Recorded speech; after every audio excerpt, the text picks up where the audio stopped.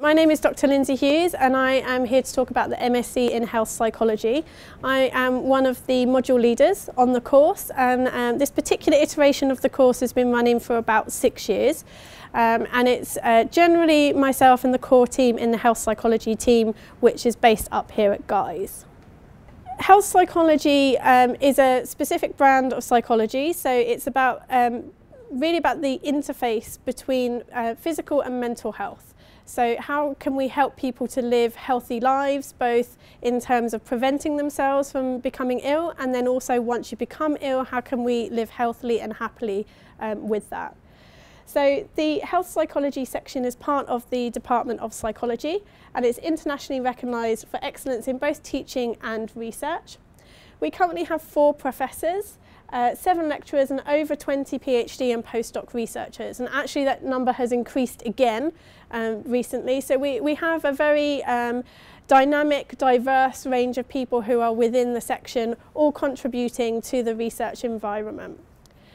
So there are really 2 sides to health psychology. There's the preventive public health side, so things like smoking cessation, diet and exercise, and safe sex practices.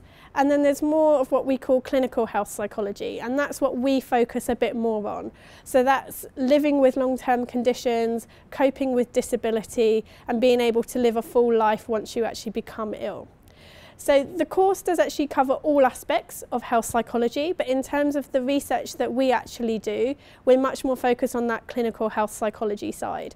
So we develop interventions looking at depression in long-term conditions, treatment adherence, looking at mindfulness, really more focused on living a healthy, happy life with a long-term condition. A big part of the course in terms of the research side is looking at this translational side. So in terms of knowing what works, so what types of interventions work to help to reduce depression, for example, in a long-term condition, how can we actually get that embedded into treatment? So how can it become part of the NHS model? And that is also a strand of the research that we do.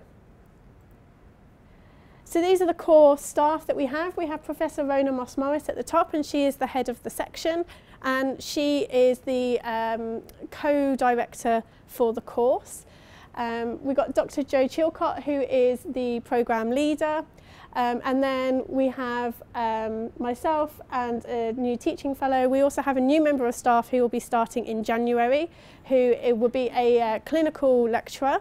So she will be embedded within a clinical service within cardiology, and then also teaching on the MSc. And Anna, our administrator. So I've got some Twitter handles here. Feel free to follow us. We tweet about our work and about health psychology more generally. And if you have any questions, then you can focus them towards Anna. The course is BPS Stage 1 accredited for health psychology. So health psychology is a protected term within the UK. You need to have completed Stage 1 and Stage 2 to be able to call yourself a health psychologist and work clinically as a health psychologist. So the MSc provides the Stage 1, and that's really the background, the theory, the research methods, and something that our course offers is an introduction to clinical skills as well. So we aim to provide students with the advanced knowledge and understanding of theory and practice. We train students in the informed and systematic approach of the research practitioner model. So really we want to embed research within clinical practice so that patients are benefiting from cutting edge treatments.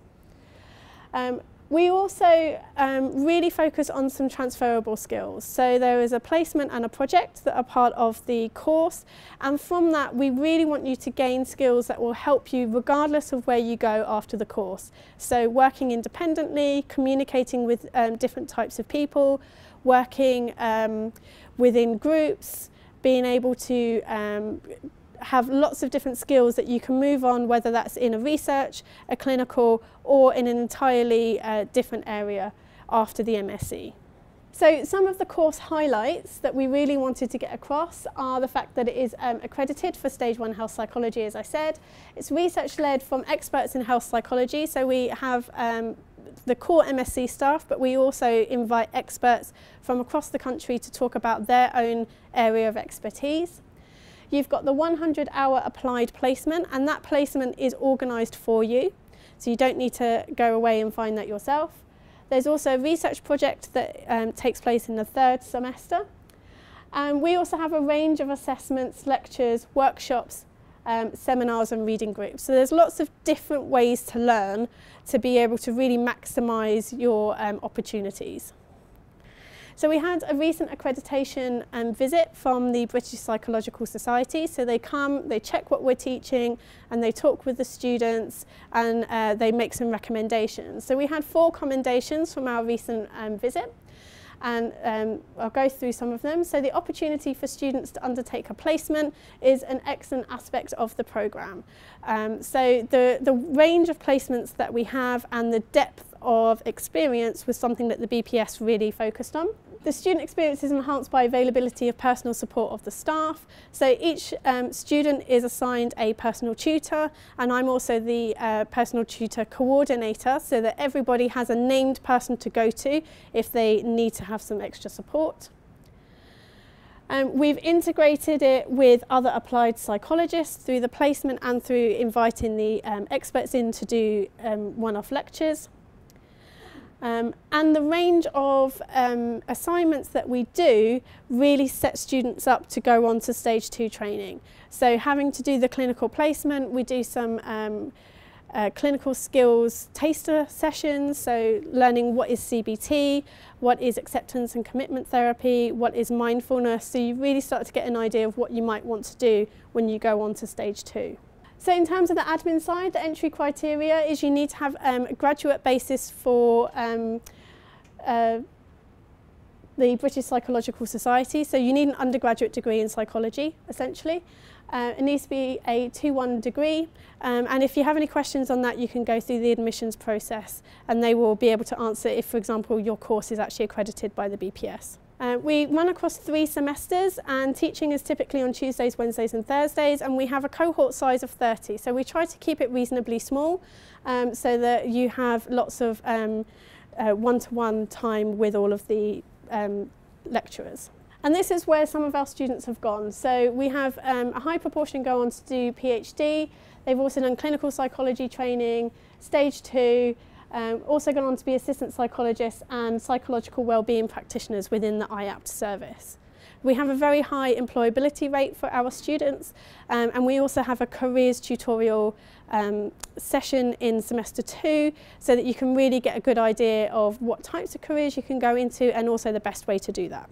We're based here on the Guy's campus, and we have, you can see that today, there's library services, there's lots of amenities around in the vicinity. We also have some lectures down at Denmark Hill, which is where the main psychology department is. And that's it.